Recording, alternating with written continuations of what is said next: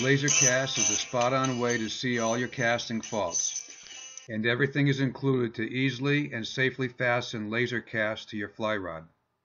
I am fully confident that laser cast will assist you in becoming a better single and two-handed fly caster.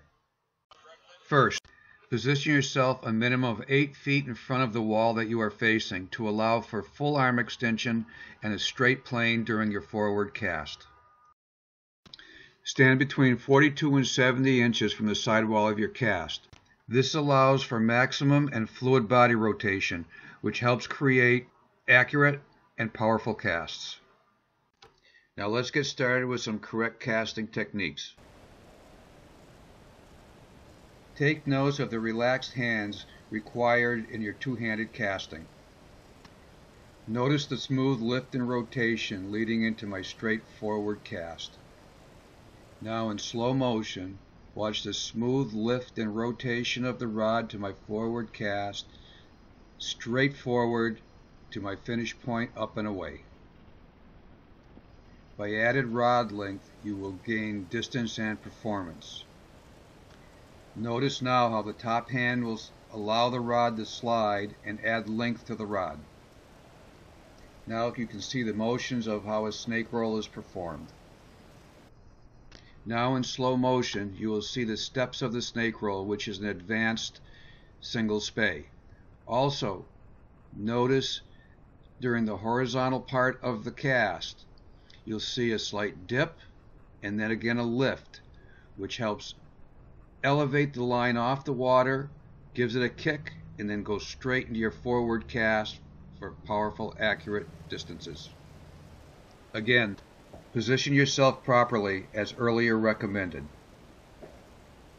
The dynamic half-heart-shaped cast, better known as the C or D cast, depending on which side of the river you're on, is an excellent way to set up your anchor point for your forward cast. In slow motion, notice the half-heart shape, the hip rotation, and the smooth forward cast. Next are the aggressive scanty forward casts. Notice the hard pull of my bottom hand, pulling the rod across and down from my body and pointing up in the far corner for accurate, powerful cast. The scanty cast is great for all windy conditions. Now the single spey in slow motion. Up, over and around, rotate, dip, lift, straight forward cast, and accurate. With laser casts, create positive muscle memory with visual repetition. Notice the relaxed grip even on a single-handed rod. Notice how I smoothly sweep the rod to the 1 o'clock position.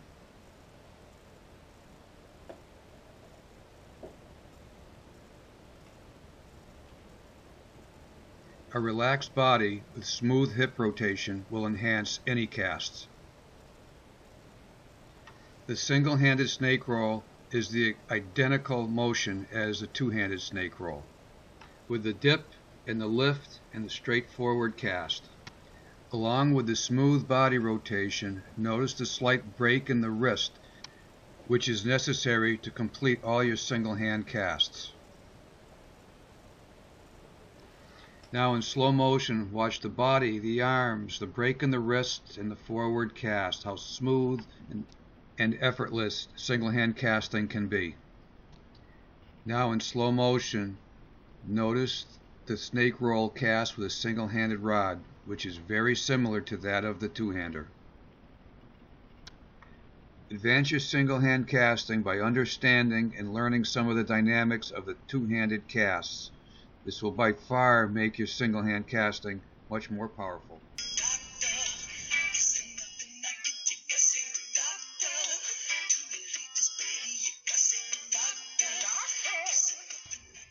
By breaking the wrist too much, notice the large arc in the forward cast, as pictured by the blue laser dot. This casting fault creates large loops with little to no line speed, resulting in poor and sloppy casts that will also crash the water behind you. Now in slow motion, notice one of the many casting faults I see on the river on a near daily basis.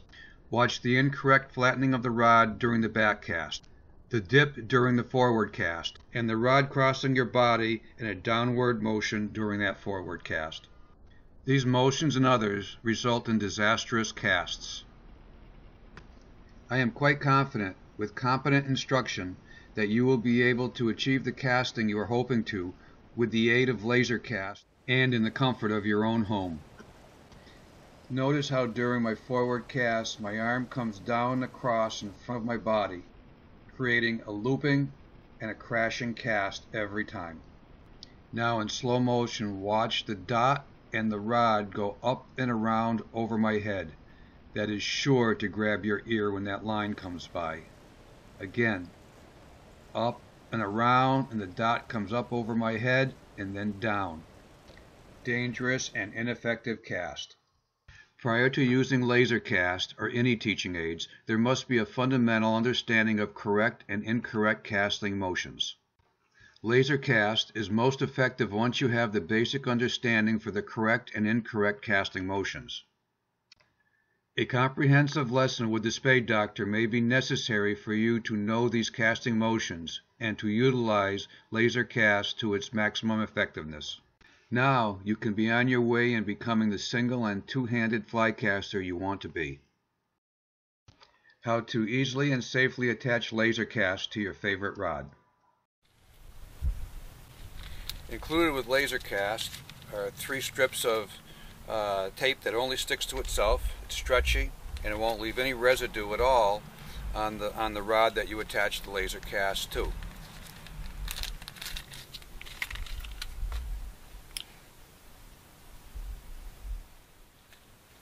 Now take your first strip of tape and stretch it tightly and 2 full wraps around the end of the laser as such.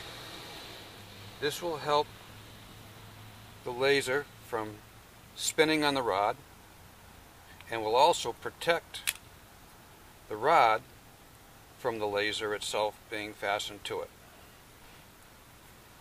Okay, so that's nice and tight on there. So now I'm going to grab my favorite rod, line up, if you want to use a reel, line it right up to your reel seat, or you can take and just put on any which way, however you're going to hold the rod, and then take the laser and fasten it securely to the rod with the laser activation button facing up as such. Now we're going to take the other piece of tape that we had put on and tightly wrap it around the laser to secure it to the rod. Now that the laser is safely attached to the rod, I'll take the third piece of tape, push down the button, securely wrap this third piece of tape around as so. That's going to hold the laser on. Ready to go. Now, to simply shut off the laser, you just carefully unwrap it. You can leave it all set up for your next time you want to practice in the comfort of your home.